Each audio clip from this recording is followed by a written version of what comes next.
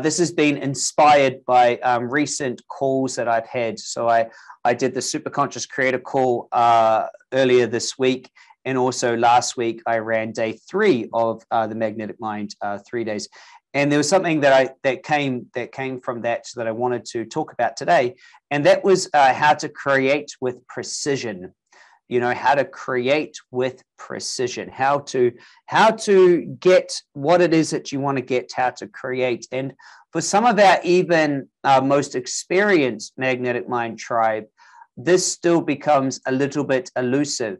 And that's simply because our unconscious wants to avoid writing true, clear choices down. And it is really interesting, all the different ways that we're taught to focus and create, and goal setting and dream setting and vision boards and everything else like that. And what happens is when you really write down and create a clear choice about something that's just on your heart, it's just on your heart, something that you'd love to see manifest, something you just love to have, your unconscious sets in to tell you about how you can't have that. About how you can't have that, how that's not allowed for you. And there's a story that gets told. And we were discussing this in depth on the Creator course. And so we'll do a little talk about it here. We're always in this battle between what our heart would love to see manifest and what our unconscious believes we need to do or be or fix or solve in order to have it. Does that make sense? We're always in this battle between just what we would like and then what we think we need to do or be or have, and we're either in one of those focuses. So you're either in the focus of what it is that you're creating, so your desired result or your end result. You're either in that focus, current reality being here, or you're in this other focus, which we'll call your self-conscious agenda. Now you're either in one of these, but you can't be in both.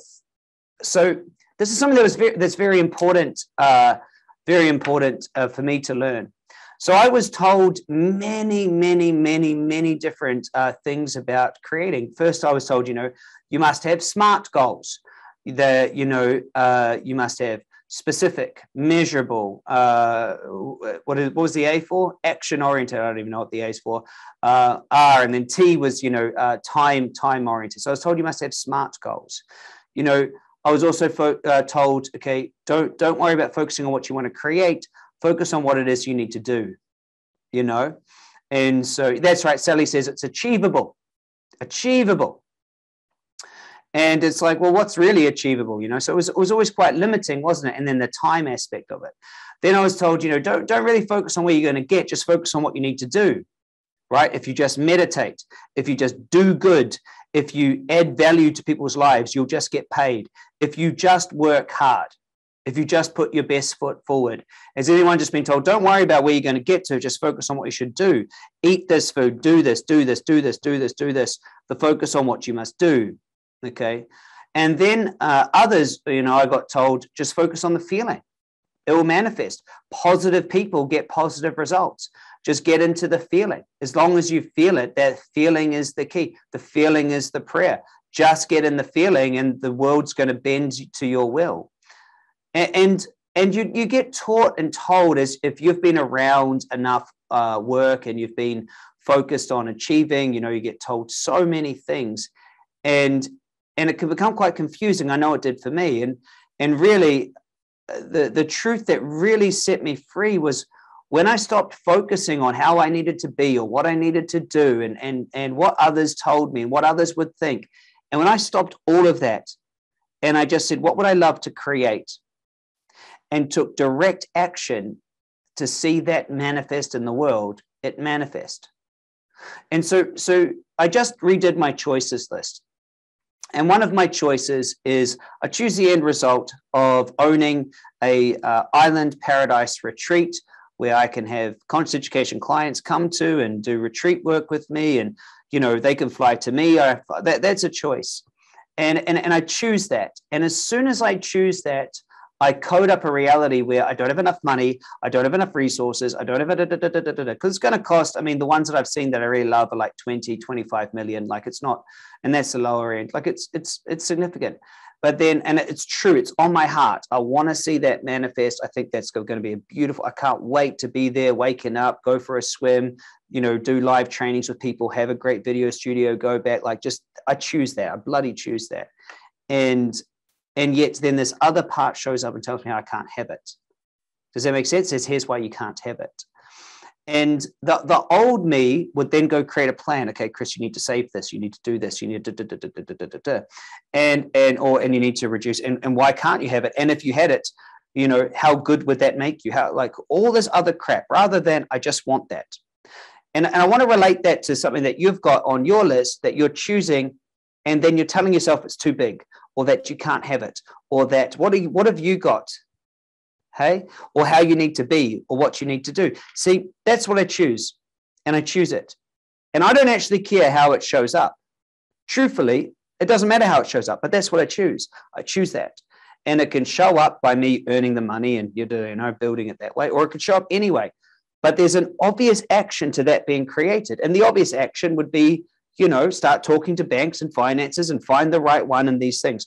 But what do I find my unconscious pattern wanting to do? Is, well, Chris, you need to recode. You need to do this. You need to become this. You need to get a plan. How much would you need to save? Well, if you're going to spend 25 million, you need 20% deposit. That's 5 million. So you need to have this many more students in your programs. And then you're going to have to put this on Stanford, all these other things. And so do you see that? See, even Lisa said, well, what if you don't have good credit? And what if you don't have this? And what if you don't have? You see how we have this? And I'm going to call it the rattle. We have this rattle. It like shakes. And all of it is in this self-conscious agenda, trying to figure out what I need to do to be able to have that, rather than just going for it. Can I get a yes for everyone that's experienced this themselves? It's not just me, is it? It's not just me. And so the truth is we get told all these things. So, a smart person telling you smart goals will be, well, what's specific, it's measurable. Is it really achievable? Have you ever made that much money? It's like, well, it wouldn't be achievable, whatever the R is. And then is it time bound? Chris, you need to put a time on it. Time just puts you in so much stress. Another person would say, well, just get in the feeling of it. It's going to show up. Just get in the bloody, we know that we've all tried that. And, sometimes you fluke it. Right. And then the other part of me, what's really going on is I'm just focusing on how I can't have it. So today is about creating with precision. The first thing about creating with precision is just getting into that ask of what would I actually like? And it is the most simple and most difficult question to answer. If you are a powerful creator, what would I like to have? How would I like it to be? How would I choose it to be? What would I love to see created? And it's interesting because as soon as you start answering that question, you start bloody editing it, or you avoid it and write everything.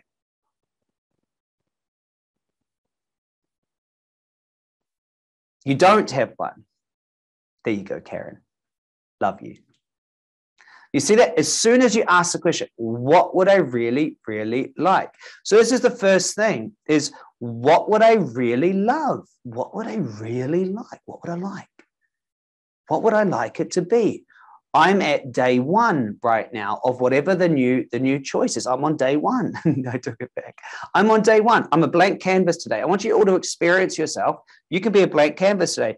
If you were starting life over from scratch today, you've still got the same friends, but it's scratch, zero. You started as you'd like it. How would you do it? What would you create? How would your morning be? Who would you hang out with? What businesses might you start? What art would you create? What books would you write? What charities would you do? How would you, what holidays would you have? What car would you drive? How would it be? How would it be? And it's such an important question that I think it's up there with, what would the person I become? What would the person do who already has that do? It's such a thorough question. So what I want to bring that forward to you now and say, if today was day one, it's kind of an Amazon quote. Jeff Bezos says, always day one. What would you do? How would you be? So that's step one, is to really get into that. Step two, separate what you want from what you think is possible. Separate what you really want from what you think is possible. Because if it's on your heart that you create that, if it's there, if it's for you, if that's there, then it's there. Your idea of what is possible or not possible is complete rubbish. It's just shit that you've made up. It's just your stuff. It's your muck. It's your self-conscious agenda that is designed to keep you safe. Okay. So that's step two. So step one, what do I want? What do I actually want? You know, out of everything. So I'm sitting at the universal menu. I can have anything I choose. Can't have everything I choose, but I can have anything. I can't have everything, because if you try to have everything, you have nothing. And so you can have anything. Can't have everything. You can have anything. And so you're out of all of that, what would I choose to create? The fact of whether you can have it or not is completely irrelevant. It's just stories, whether they're ancestral stories, familial stories, personal stories. They're just stories. They're just made up. So that's step two. Step three is you must conceive of the whole result, the main event, and all of its ramifications.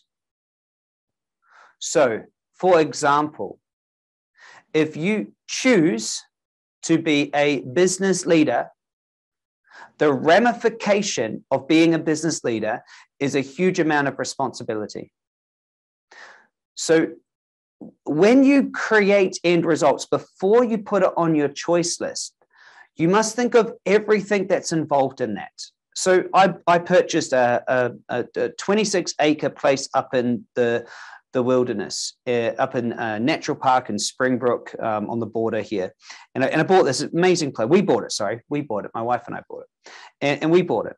And the ramifications, what comes with owning such a big land is that, you've got to look after the land. And, there's kangaroos that, shit everywhere. Like there's all sorts of stuff. Okay. And so you've got to conceive of everything. Let's say that you want to start a business. Well, you're going to have to sell. True. You're going to have to sell. You want to have a business, you're going to have to get finance or spend money on marketing. That's part of it. Does that make sense? Is you must conceive. Everyone's focusing on the kangaroos. We have like 40 to 50 kangaroos, or actually mountain wallabies. We just look at them when we're up there. It's for sure true. And they crap everywhere, but it's just grass. Anyway, Australians know what I mean. The small mountain wallabies, and snakes. We have snakes up there. We had this 1.5 meter snake skin just on our front door the other day. Anyway, so ramifications. Okay, is ramifications. What this means is that you conceive of it all. So when you're making your choice, and you really are thinking about what you want to choose, you must really go into it and notice that there are going to be other things that come with it. And so when you choose it, you must realize you're choosing all of it. See, some of us choose to be an influential leader, but we don't want anyone to disagree with us.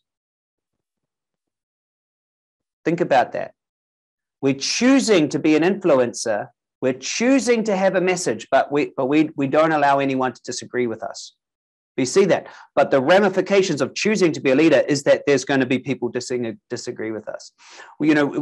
So you must conceive of all that will be there. So let's say, so if I'm choosing this island resort, well, I already know that there's probably going to be $20,000 a month worth of insurances and all these other things. There's also going to be the fact that I'll need to make sure that people turn up to it, and that it works. So there's lots there, and then there's probably going to be maintenance and building expenses and staffing, and so it's probably like $100,000 a month that I must be making just to cover the working operations of it, and that's something I must consider as I'm choosing it.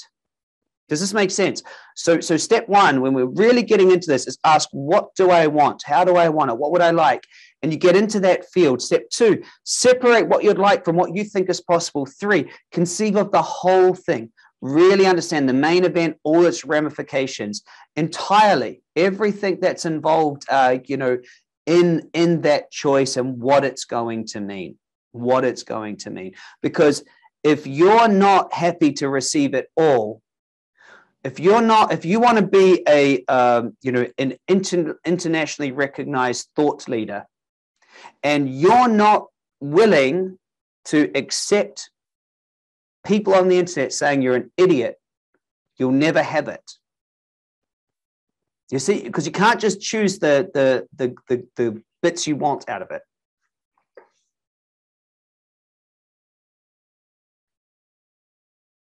Make sense? And that's important. And that's important, to choose the whole thing. You say, oh, I want to be a best-selling author. Well, in order to choose to be a best-selling author, you have to bloody write a good book. And that can take a really long time. Okay, so very important. Step 4, you must, once you've conceived of it all, and you really haven't, and maybe you go, hey, I don't know everything that it will be. That's okay. You can be there. You can ask your superconscious. You can imagine how it's going to be and really envision it. Part of what we do when we make up how great these new results are going to be, who does this, is we only look at the bits we like. Isn't it? We don't realize, we're choosing to have a family. Well, that means there's going to be ramifications of that. You see, there's going to be time constraints and other things. Isn't it true? But by actually looking at it this way, the whole thing, then we've got step 4. Once you've conceived of the whole thing, you must ask yourself, and what you must ask yourself is, if I could have it, all of it, if I could have it, all of it, the good, the bad, the wealth, the responsibility, the freedom, that whatever it is, would I take it? If I could have it, would I take it? Will I do the actions required to make it happen? Mel's is typing, and she's got access to my notes, so you can see it broken down then. So you must ask yourself, if I could have it, all of it, would I take it? And that's where the superconscious comes in, because if there's any aspect of that you're resisting, you won't go for it. You won't go for it, will you? If your end result, let's say your end result, we've got a lot of people becoming coaches here, end result, become a coach, okay? But if you're not willing to have family and friends think you're a little bit ridiculous, and the superconscious what? And who do you think you are to be a coach? If you're not willing to that to be a part of that there'll be some people that judge it, then you're not willing to have it. You see? And sometimes we choose this, but our agenda is actually to be liked or loved, or we say, hey, Chris, I'm choosing to be a coach, but what we're actually choosing is we're choosing to have status. Anyway, everyone's seeing the little list there that Mel's is putting in. So when you're choosing it, all the ramifications. So I want to ask you, with some of your choices, what are some of the other things that come with things you've already created? So let's think about like a house. So maybe you're renting a home right now, and you say, Chris, I choose to own a house. Fantastic. Well, guess what? When you choose to own a house, you also got to do what? Those of you who have, that's right, Lillian. Lillian says, in other words, don't just romanticize the end result. Be in reality. So what comes with a house, everyone, that doesn't come with rent? Yeah, we had a storm. If you have a storm, you're the one that's got to fix it. If your garage door stops working, it's you. Yeah, in Australia, there's land tax, there's rates that you have to pay, and then there's insurance. Sometimes the land tax rates and insurance is about as much as rent. True. And so, so neighbors staying in one place for a long time. So paperwork, all sorts of things, right? So Those are the ramifications of having it. And I forgot who mentioned it now, but someone, sorry, I've got lots of things coming in my mind. But someone said, don't just romanticize the goal. It's be in the true choice, because romanticizing the goal is actually a form of trying to trick yourself of what it's going to be like. And you never get it. Isn't it true? If you romanticize, if you live in a false reality, you know there's going to be other things, but if you don't really ask and get yourself ready for it all, then you don't have it, do you? You don't have it. I think a lot of people want to be a business leader, but they don't want to have responsibility of paying for all the staff and everybody that's there. You know, I was telling one of my team the other day, I said, and this team member was saying, oh yes, I've paid off all my debt. I'm walking into this month without any debt. And I was like, oh, that's awesome. Every month I walk into about $500,000 worth of bills. It's time to get bigger responsibility. You see, because it comes with it. It comes with it. Okay. So here's the steps. And the last step is to formally make the choice. Okay, so here, Mel's will type in the 5 steps written out from my notes here for you. Oh, she already did. Too quick. Of how to really get precise with your choice. So ask first, what do I want? Separate what you want from what you think is possible. Conceive of the whole result, the main event, all the ramifications. Ask, if I could have that and all the ramifications, would I take it? Will I do the actions required to make that happen and have it? And then you can formally make the choice. And so we're going to talk about formally making the choice today and how to be. Yes, let's give a big shout out and thanks to Mel's. Mel's is the community manager for the Magnetic Mind Masterclass. So she is always here for you. We love you, Mel. So she's got access to my notes, which are all over the place, which is really great. Okay, so choice making. Choice making is, and look at all that love, Mels. You're amazing. And to all of our CEC team, actually, let's just give a bit of love to the accounts girls. You guys absolutely rock. To the operations team, all these amazing humans behind the scenes, the support team, the digital marketing team. You guys absolutely rock. Matt and JV and Esther and Brett and everyone doing everything to make sure this amazing thing happens. Sometimes very humbling to be able to be one of the lead singers with this amazing band, and it's incredible, very incredible. So how do you make sure you've got a good choice? How do you make sure you've got a good choice? Okay, so first, really simple, you pick something you just want. Okay, now we already have talked about in the live event how we are not picking something that we want. We have many other, we have six ways to do that. It's also in my book. So I'm not going to recover that ground. We only talked about it last week. Okay. So step 1, pick something you just want, something you just choose.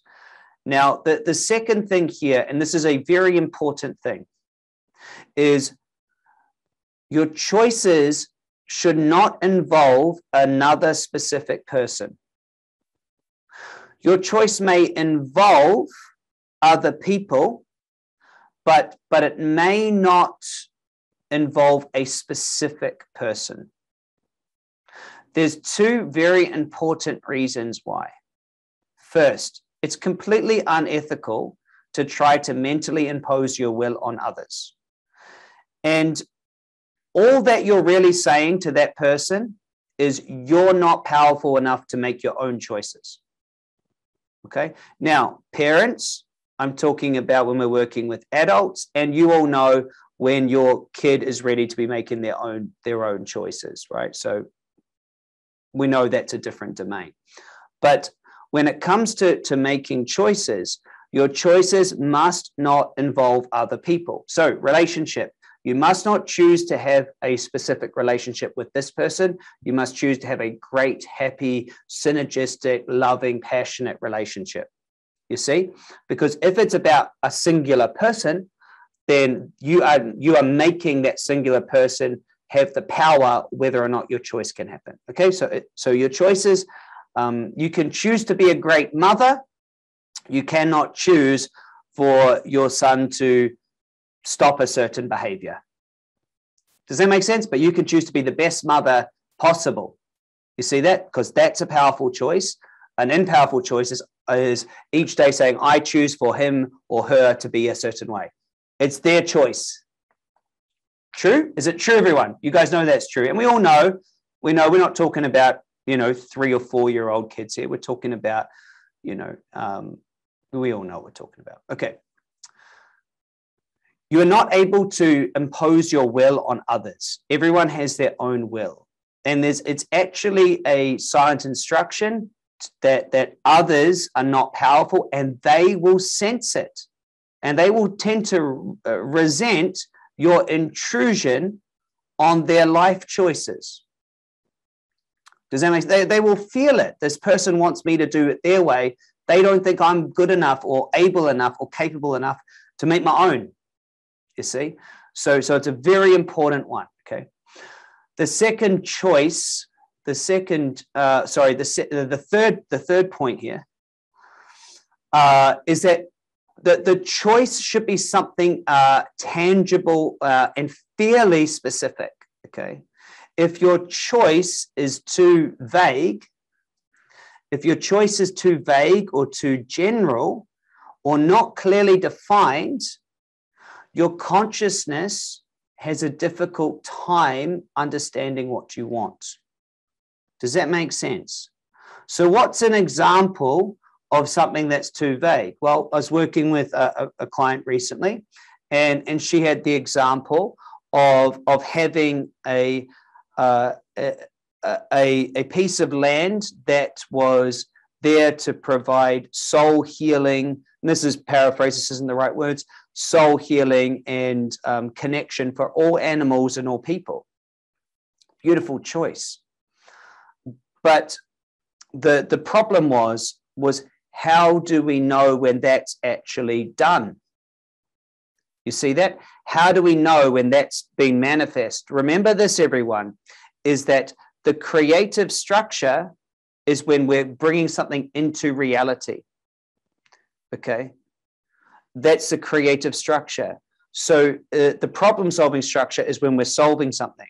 There's actually a choice in the middle, which is where there's no way to know whether the thing exists or not. You see? It kind of always exists.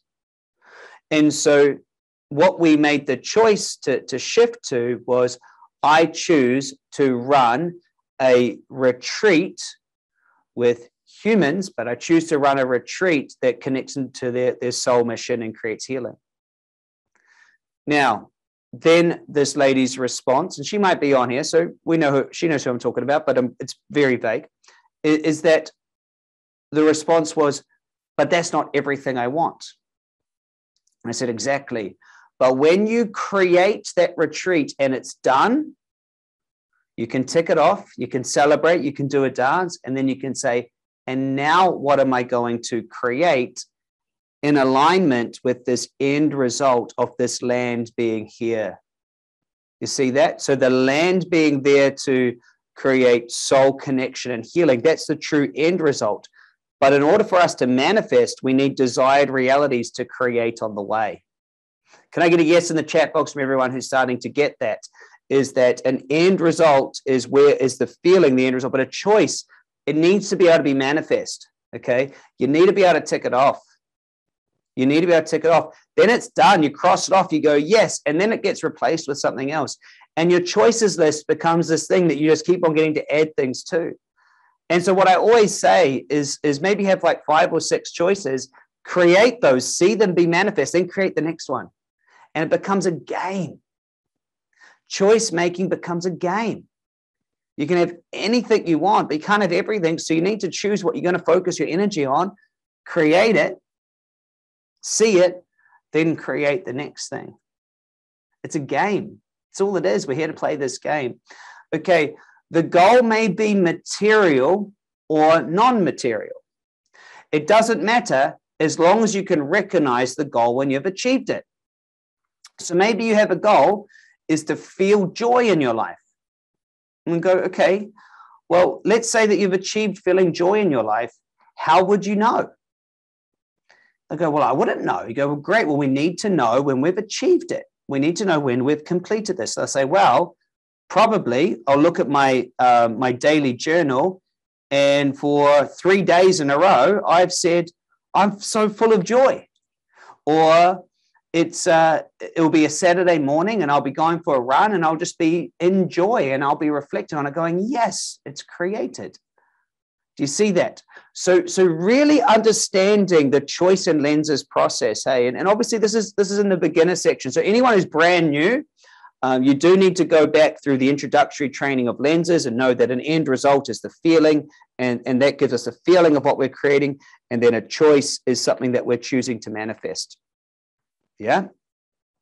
End result is the big end result, big picture. Desired reality is the next choice that we want to see manifest. Yeah. Cool. So end result might be, for example, with me, my end result is I choose the end result of I've created the leading conscious education company on the planet. The current creation that I'm working on is 100 people into my business coaching program. Make sense? So that's what I know I can manifest. Yeah. Okay. So I just said number 4, the goal can be material or non-material. It doesn't matter as long as you can recognize the goal. Okay. Next is the choice. Okay. Is the choice needs to be formed in the present tense. Okay. The choice, it needs to be chosen in the present tense, and that means that you state it as though it is complete or done. It is done. Does that make sense? Cool. So that the choice is in the present tense. Okay. So you must not have your choice written as something that you're getting to. Okay, I've chosen it and this is it done. Cool. Which is fantastic. The next one is that the choice is a result that you really want, not a process towards a choice. Does that make sense? So a process would say, what's an example of a process towards a choice? A process towards a choice might be, I choose to feel confident. I choose to go to the gym. You see, these are processes to get you somewhere. Okay? The processes to get you somewhere. Does that make sense? Another example is when someone says, I choose to rid myself of a negative belief. That's not actually what they want. It's not what they really are going for, you see. And by focusing on a process, all that happens is that you don't allow any other way to exist that gets that choice done. Does that make sense? So we must make sure that the choice is an end result.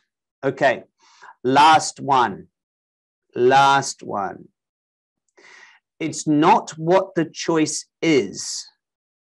It's what the choice does. The choice focuses you on a time-space reality that you are going to breathe into existence through focusing on it and taking action. And what this does to you is it pulls you out of the problem reality and focuses you in the creative reality. And the silent instruction you give to yourself when you're in the creative reality is, I'm powerful enough to have this. Does that make sense? When you're there, if you have big, bold choices that you love, and if you're taking action towards those, the silent instruction is what? Is that you're someone that can have those.